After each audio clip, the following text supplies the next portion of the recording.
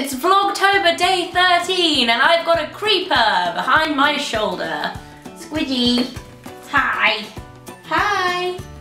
Anyway, Squidge will be making appearances, potentially barking, Treacle's being a good girl and sitting there and looking out the window. Anyway, today is not really the 13th. You may be able to detect that. You might not be able to either. On the 13th, I actually had a bit of a cheeky day off. Hi, Squidge. I had a bit of a cheeky day off, didn't I, Squidge?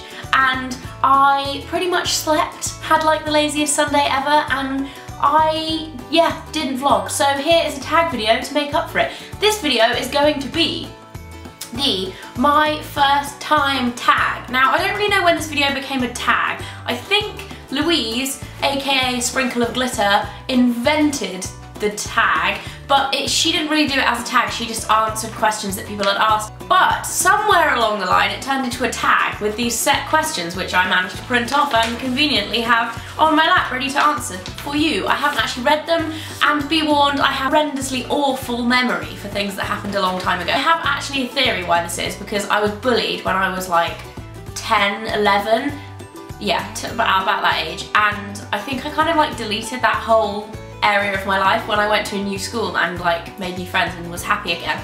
This is turning into a bit of a sob story, isn't it? I kind of forgot a lot of that stuff. So anyway, we'll see how far we get with the first questions. Number 1, do you still talk to your first love?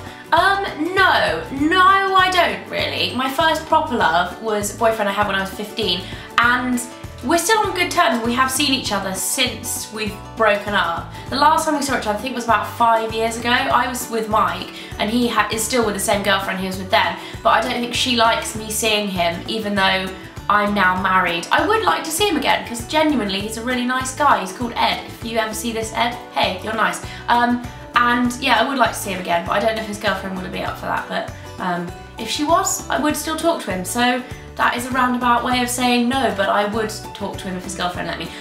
Number 2, what was your first job?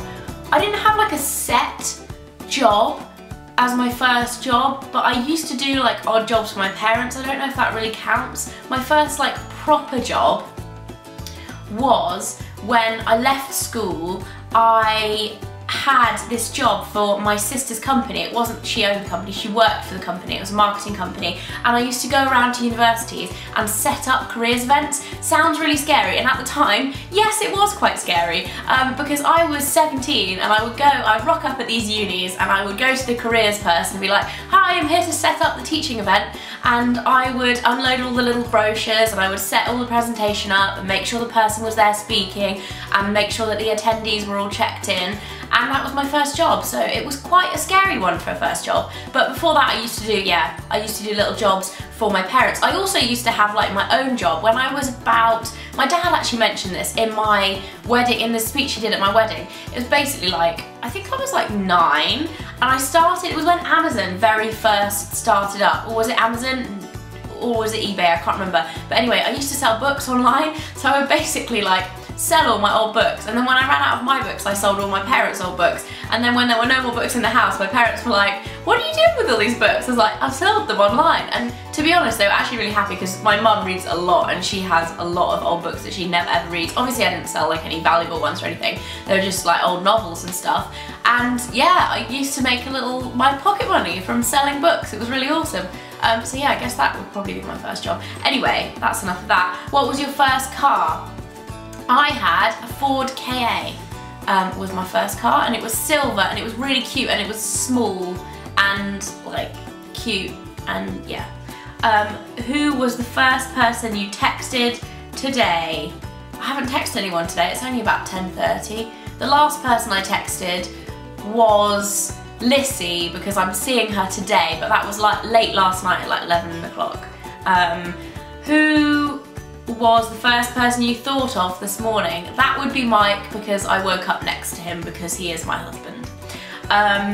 Who was your first grade teacher? The first teacher that I remember is, I can't remember her name, I feel like it was, oh, what was her name? I honestly can't remember her name, but I remember her quite distinctly, and she was quite skinny. And I always think of her at the time as being really old, but looking back now, she was probably like 35, and just because I was 4, I used to think she was really old. But she had these really like creepy hands, and I swear she used to like wear foundation on them or something. It was creepy. Anyway, that was my first teacher. Where did you go on your first ride on an aeroplane?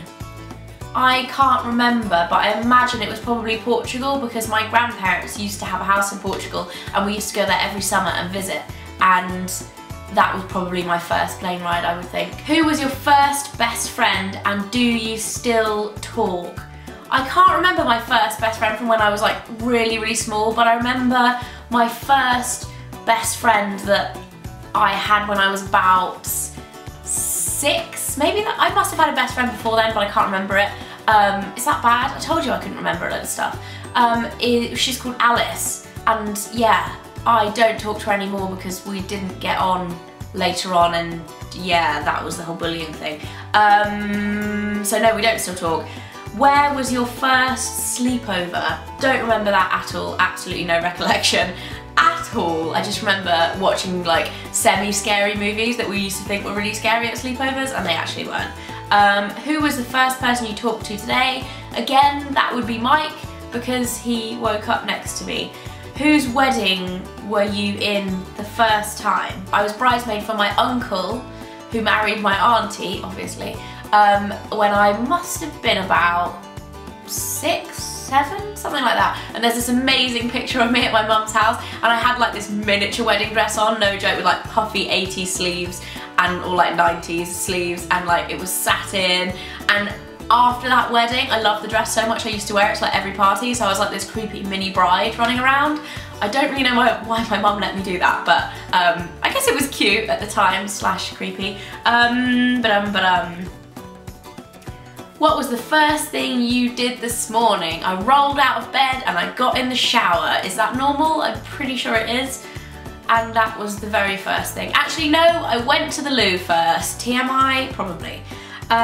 What was the first concert you ever went to? I don't know if it was the very first one, whether I went when I was a real like tiny kid or not, but the first one that I like begged to go to was Hanson in Wembley Arena, and it was freaking amazing. I made a t-shirt with like the Hanson sign on it, and because my parents didn't want me to go on my own because I was obviously really young, I had a friend with me, but also my brother and sister came with me, who at the time would have been like 15 and 12 or something, or like maybe younger than that actually, because I must have been about 9. So my brother would have been like 14 and my sister would have been 16, and they took me to this Hanson concert and they were so unimpressed with it at that time. And yeah, I looked just like Zach Hanson at that age as well. I was like a little chubby and I had gappy teeth and I had the same hair, and he was a boy and I was a girl, and I was like, it's meant to be, he's meant to be, he's the one.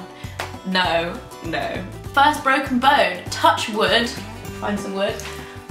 I've never ever broken a bone, and I don't want to, so I've probably broken my toe though. Apparently you break your toe like numerous times a year, I don't know. First piercing was my ears. Isn't that everyone's first piercing? I feel like it'd be weird to get somewhere else pierced. Like, your earlobes are like a really safe piercing, aren't they?